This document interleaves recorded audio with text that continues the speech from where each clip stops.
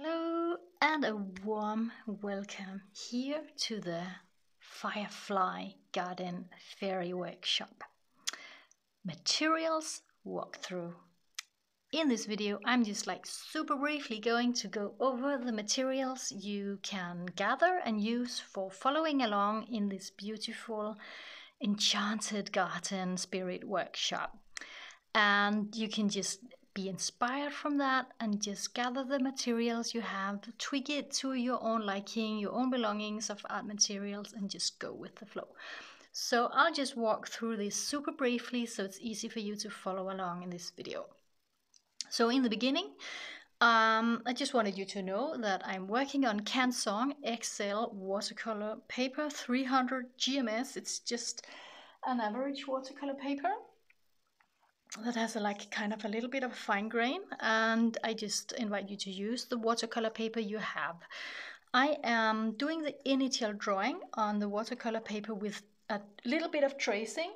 So I printed out the reference on a cheap copy paper type and put some graphite on the background, and we use that to open the ball, kind of, and you can just do whatever you want in the beginning to get your drawing onto the page. But that's what I did, and then I refined the drawing with just some average graphite mechanical pencils. So, and as far as I remember, I just came out of doing the workshop. I also used a little bit of normal pencil. I use these clutch pencils, but that would be the same as any good old regular pencil, and it's just HB or F, something around that middle hardness, and that's it. And also it can be nice to have a little bit of erasers or eraser sticks to adjust your drawings, your drawing lines, and refine. So I used a little bit of the Mono Zero Tombow eraser, and I also sometimes use my Perfection pen 7058 from Faber-Castell. So that's just some average stuff and a little bit of kneaded eraser. Mine is from Faber-Castell. I like that one. All right, and then in the painting process, this is very much a watercolor painting. We splashed on a lot of painterly watercolor, and the colors I used pretty simple and comes from my basic watercolor set, which is very versatile, and the colors I always mix with. So what I used is, well, in fact, one of them is not printed or painted here, but let's just go over them. Anyways, so I used titanium white, right? Just a good old titanium white, and raw sienna, yellow ochre, and burnt sienna. That's my browns, just some basic stuff. You can just have one or the other of these two. I use them both and mix them a little bit. And I also used, let me see, I used a little bit of Hansa yellow. That's just a good old medium yellow. Just any good yellow would do. Doesn't really matter if it's this one, just any good yellow. Like average yellow, but mine is Hansa Yellow Light. PY, that means pigment yellow number 3. And then I ended up using a vermilion pigment, like a very straight red pigment. I am moving away from using the one I have used for years, which is the cadmium red light genuine. I'm moving towards using another one. I need to make a sample of it here. That is a vermilion type warm red, and that's what I end up using in this lesson. But you can use any red that you have, like bright kind of warm red in this category of red. That's what I used. And then I use central to the mixing I'm doing in this lesson, the Talo green. That's this one. It's called PG7, pigment green number 7. You can find that with very, very fine print, these small numbers on the sides of different watercolor brands. The numbers can vary, you know, what can we say, the serial number from this or that brand, but these numbers are the technical color code. So, but this is, yeah, some numbers that can be found on any good brand on the sides with super small print, but don't worry about that too much if you think it's too much. But it's a Talo green.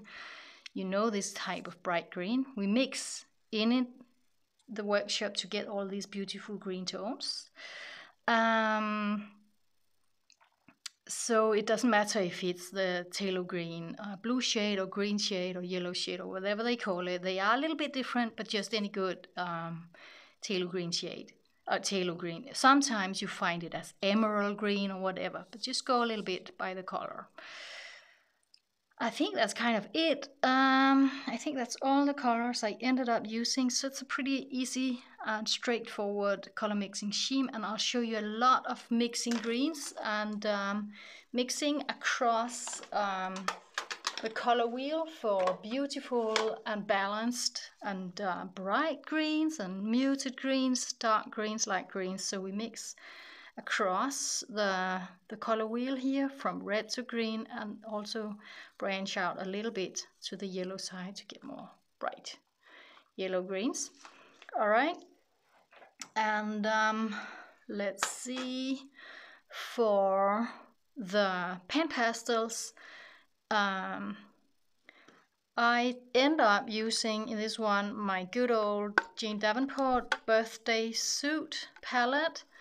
I think the only one I used was actually the red one here for the cheeks. So it's just very, very little I used. So it's just a minor thing. And then in this one, I show you how I actually use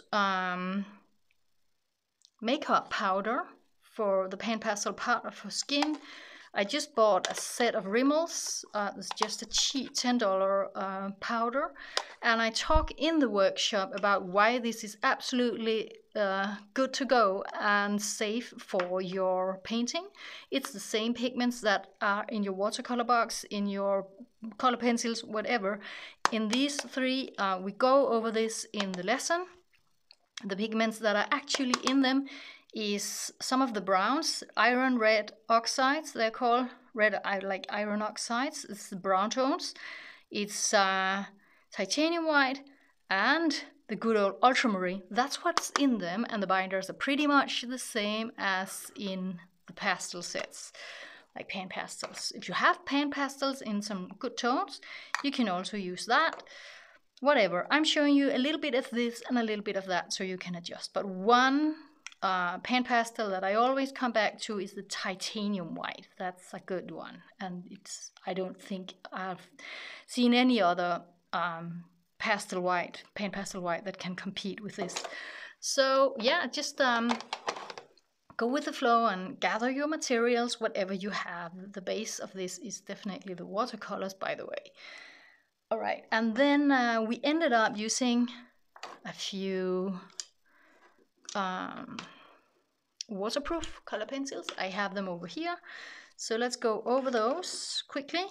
So that would be, I used a little bit of the white one, a little bit of the ivory, a little bit of the cream, a little bit of the Pompeian red, cinnamon, nougat, and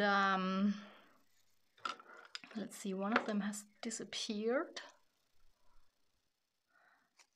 Yeah, a little bit of the dark sepia, and these three also just a little bit.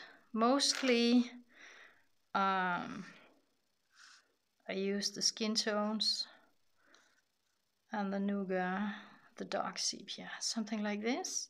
So you can just adjust and be inspired from that. And also I used a little bit of Posca pen. I think I ended up using the big one, the PC5M, for a little bit of dots, and also the smaller one, the PC1MR, this one, also for a little bit of dots. Yeah, that's kind of it. So that was a super beautiful and fun project to work with, and I'm really looking forward to paint this with you. So be inspired, gather the materials that you have, maybe add a little bit, adjust a little bit, and I'm sure you will make a beautiful painting. So let's get going. I'll see you in the lesson. Bye bye.